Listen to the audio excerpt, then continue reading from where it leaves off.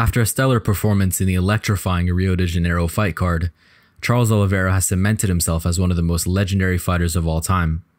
His opponent, Mateusz Gamrot, was a victim of Bronx's record-breaking 22 wins by submission. After taking down Gamrot early in the second round, Oliveira found himself on the back and maneuvered a rear naked choke, probably one of the worst spots that you could be in against one of the best submission artists of all time. While multiple factors make him seem as unreal as he is on the ground, notably his lifelong jiu-jitsu experience, athleticism, speed, technique, and strength, what truly separates him from all the other black belt martial artists out there black belt? Who gave him that? Is his near inhuman level of flexibility. Before diving into the biology, it's important to understand exactly why flexibility is as useful as it is in BJJ. Maybe one of the most important reasons is for hip flexibility. Have you ever wondered why certain opponents don't just start wailing on the bottom fighter when they're in guard? It's because the bottom fighter actually holds their legs crossed to prevent them from posturing up. Flexibility in the hips also helps with guard passing game, in other words, how easily you can transition out of top guard and into a more dominant position. You've also likely seen the clip of this one guy, Ryan Hall. He absolutely spams the Imanari rolls, basically a technique to try and get leg locks from a standing position.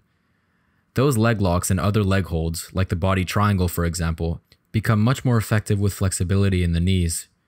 Gamrot actually seemed like he had flexible shoulders in round 1 when Oliveira was attacking with different shoulder locks, showing yet another reason why flexibility is useful. I'm sure you're starting to get the picture here, so let's explore the science behind his insane flexibility.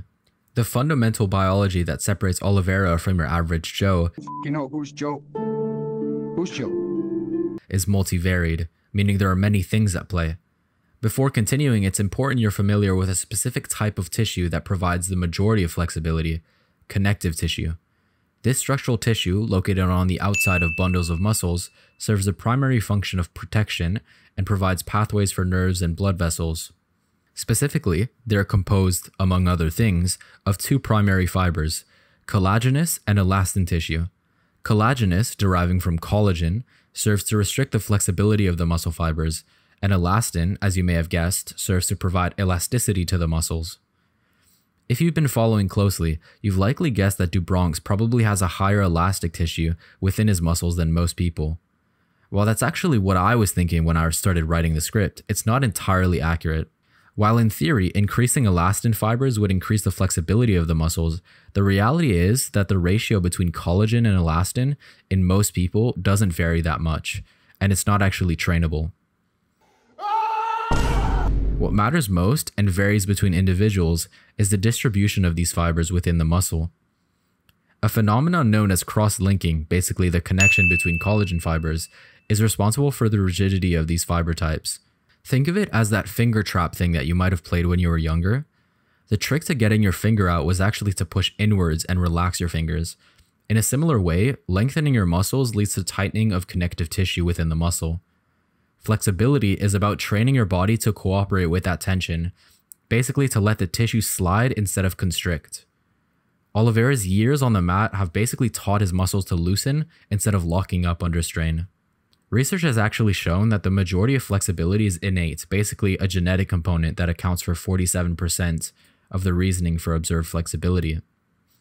This manifests itself as the structure of the combined joint capsule, basically the surrounding area at the end of bones and ligaments, whose flexibility is not really trainable and serves more as support anyways.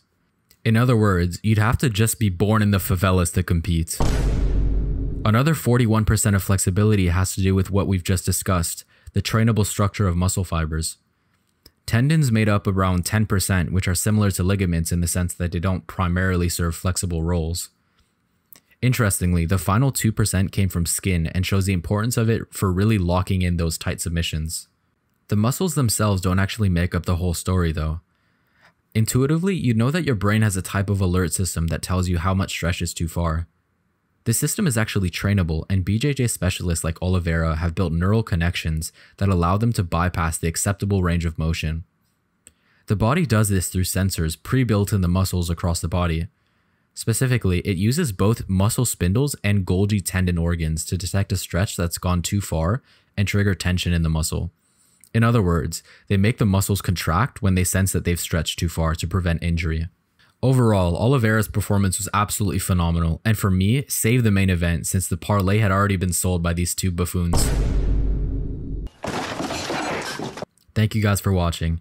If you enjoyed it or even learned something new, don't forget to like, comment, and subscribe to get notified when I next upload. Let me know what you think is next for Bronx in the division.